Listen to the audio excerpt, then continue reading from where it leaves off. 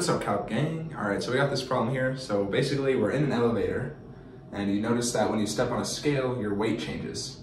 And you want to find the magnitude of the elevator's acceleration due to these two different weights that you have. So we're given our initial weight, just on a normal flat surface, is 683 newtons. And then in the elevator, at one situation, it's 723 newtons. And then in another situation, it's only 595 newtons. So we're trying to find how fast the accelerator or the elevator is accelerating during these periods to change our weight by that much.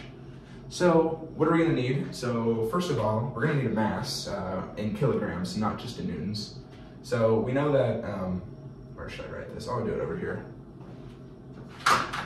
So we know that force of gravity, which is basically weight in this case, is equal to mass times acceleration. So we know acceleration is gravity, so it's just gravity. So if we're trying to find our mass, we're going to take force of gravity divided by gravity, and that's equal to mass. So we're given 683 newtons divided by 9.81, and that's going to give us our mass. I should have this prepared. Of 69.6 kilograms. So that's one number that we need. Okay, so what next? So basically, how fast is it accelerating, right? Well, we know that, like I wrote over there, force of gravity is equal to mass times acceleration. So we're looking for acceleration. So what we're trying to figure out is how much is that force changing, right? Because on a normal surface, we weigh this much with a normal acceleration of 9.81. But if we kind of just take like change of force is equal to mass, change in acceleration, right? So its acceleration right now is negative 9.81, but if you take change of acceleration, it's going to be how far from that does it change? And then delta F is going to be how much does that change? So this is like an equation you probably don't see very often, but it's how we're going to solve this problem. So delta F, that's going to be how much we weigh in the elevator subtracted by how much we weigh outside the elevator. So it's going to be 725 newtons minus 683 newtons. That's basically telling us how much weight did we increase, right? And then our mass, of course, is 69.6 kilograms. And then acceleration is just going to be A for now.